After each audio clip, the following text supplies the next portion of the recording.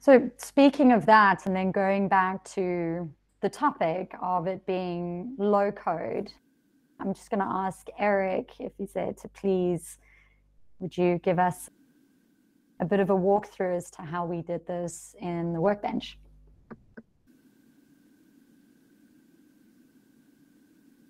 So I'm not going to go into too much detail on all of the functionality and stuff. If anyone's interested, it's kind of a whole session on its own, but I'll just show it at a high level and go through the concepts. So like Jess said, we've set up 3 configurations for images, movies, and emotions. We go through one, say the emotions one. So this is after you've selected an image. How do we use the context of that image and historical interaction that you've had with us to suggest some emotions that you might want to choose between in kind of this low code space. So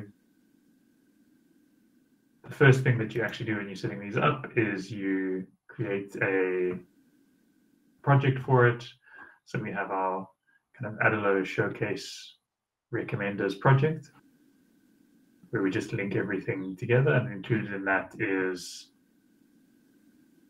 data on all of the emotions and images and movies that we want to recommend, and any sort of priors that we want to give those.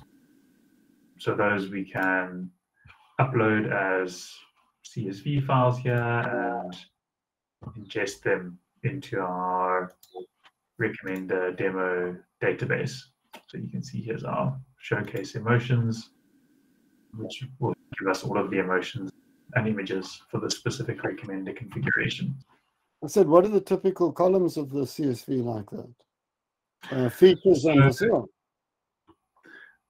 So I think the columns, it will depend on how much information you have available. So the simplest one would be the images one, because for that we decided to do that one as not using any context. So it's just doing images. So you can see all of that.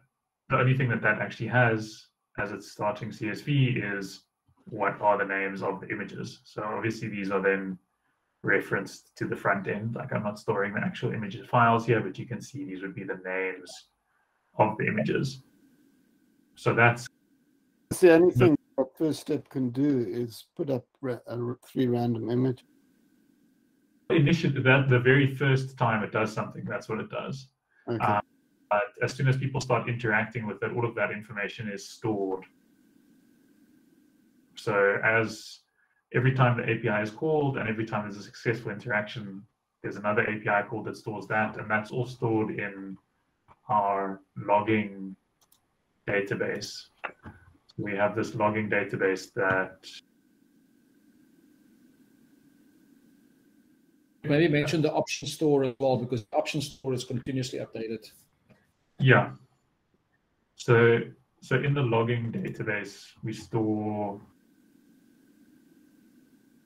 every interaction in detail. So what was recommended, what was it based on, what was the score for that recommendation, what was the data, there's a lot stored associated with that, what time of day it was, the minute, everything. And then there's a response collection in the logs that stores all of the information associated with a successful interaction. So was that the movie or emotional image that you wanted to see?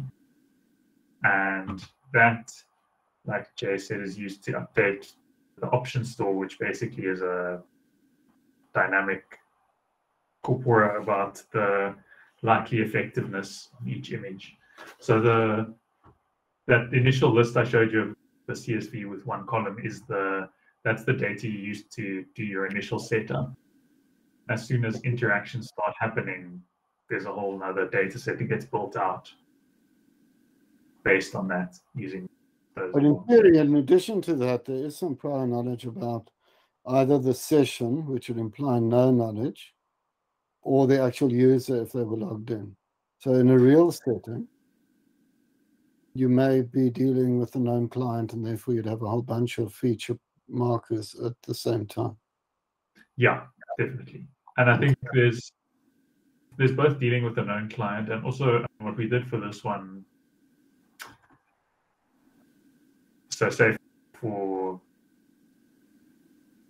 emotions associated with images, even if you don't have existing client interactions, you can have an educated guess at what you think are going to be the most associated emotions. So you don't force it with rules to say this image, if this image is selected, these emotions will be shown. But you say, when it's starting out from nothing, just because of my sort of psychological knowledge, I'm speaking as just setting this up, I think these emotions are more likely to resonate with people selecting these images. And it doesn't mean it's never going to show the other ones, or that if you're wrong, it won't learn that over time as it keeps showing the wrong stuff. But so you can both include prior information in the form of, as you say, existing context or historical data that you have about a person, or in the form of like expert knowledge or business requirements or whatever you need to put in. Yeah, because I mean, just thinking in an academic research setting, it wouldn't be too far-fetched to administer some sort of standardized test beforehand. Sure. Like an EQ score or some other kind of qualification of the demographic information. I think some of the thinking, is that if you think of the principle of any kind of standardized testing, is completely statistically standardized based on a certain band of people. What we're saying is that you shouldn't have to do that.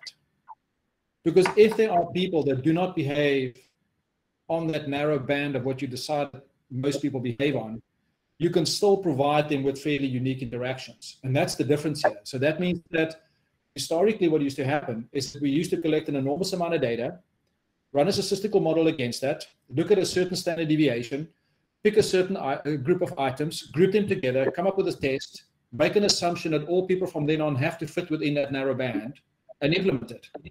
Now we're saying is that you could do both. Take your standardized test and set up your initial engagement or interaction, or set up one that is cold start.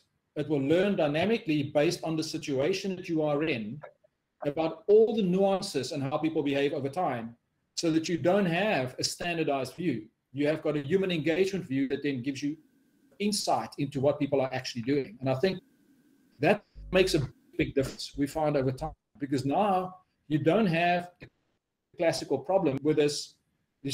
About historically machine learning, you take as much prior data as you can and run a batch job overnight, train a model on it, take the propensity, and you have a propensity-based model. But if you have a behavior-based model, you want to deal with variations in behavior. There's this classical example that I know Netflix, the guys discussed a couple of times, and that was that if you make recommendations to, and let's say that you're dealing with there was an elderly female case. She was 75 or something, and she used to watch a certain set of series.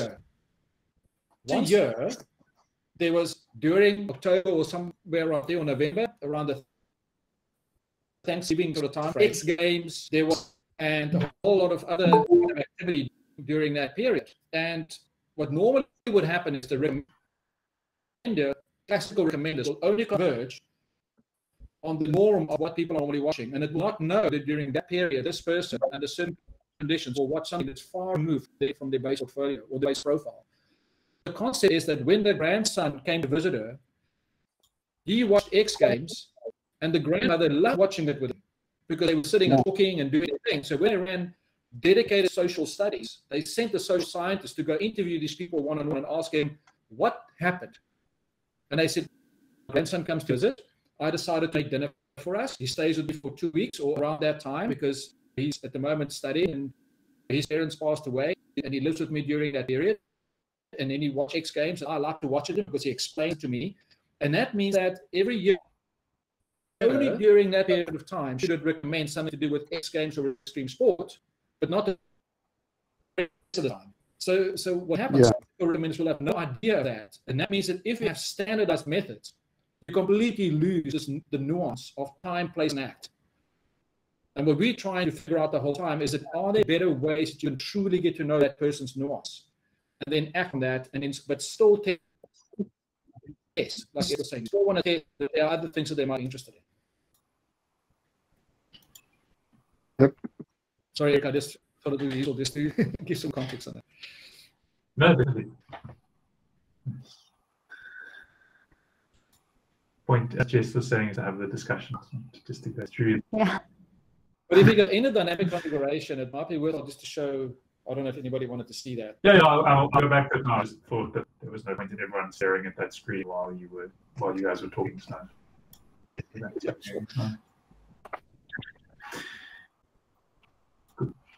Okay, so once you've set up that data, then you need to configure this recommender, and that has a couple of steps. And the first step, you just describe it, give it a name, link that data we were talking about before, and then the next two, you said how it's going to behave and what fields in the data you've uploaded it should use. So in terms of how it's going to behave, you need to say what broad approach it should follow. So this is using binary Thompson sampling, which is a multi-arm banded approach with a few kind of extra pieces of functionality built onto it. So there's three areas that you need to define. The first is kind of behavior over time and how much data to use. So what you can set here is there's something called a cache, which we found is useful. Kind of if in practice you want someone to, once they've seen an option, you want them to continue seeing it for a period just for consistency. So it's maybe less relevant for movies, but what Jay was talking about before, menu items, you might not want someone's menu items to move around. If they're log in again 1 second later, you might want to cache those for a day or a week. And you might actually want to do the same for movies as well, just to give people a bit of time to absorb what you're showing them rather than constantly cycling to new things. You can set that up here. And then you can say how much historical data do you want to use in this learning of this configuration, and you can set that either based on a time window or an account of interactions. And you can also link specific calendars to take into account kind of common human rituals. So what Jay was talking about, so for example, for October, 4th of July, you can specify in advance that those periods are going to be different. So rather than looking at yesterday, look at last 4th of July as an example. The next thing you can set up is how do interactions from this, repeated interactions from the same person, get taken into account.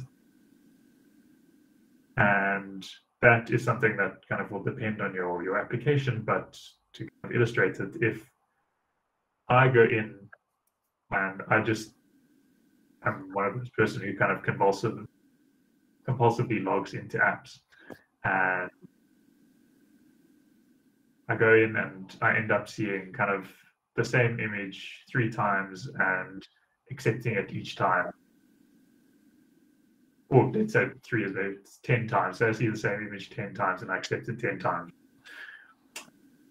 Should each of those interactions count as much as just going in once and clicking on it once? I think that the answer to that depends on the application. I think often it shouldn't, because you're probably wanting to learn for the population, not necessarily. And if you think of that population of 2, you're now learning much more about me than about Jess. But there are cases where you might want to do that. So you can configure that here. Like, do you only take into account a certain number of interactions from each person? Do they become less important? So my first interaction counts as much as Jess's, but the next one counts half that, and the one after that a quarter, etc., etc. So you can configure how that works.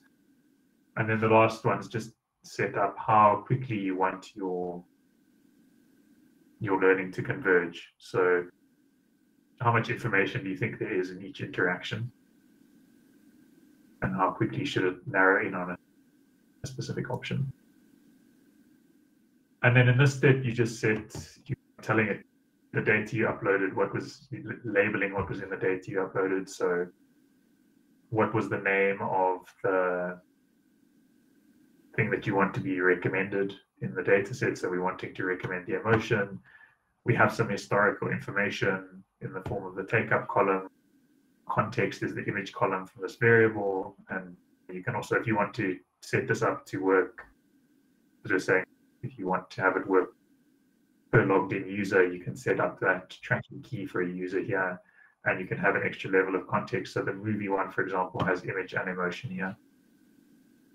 And once you set that up, you click generate, and it will create this option store, which is the list of all, keeping track of all of the possible recommendations given the context and kind of information that we have about them.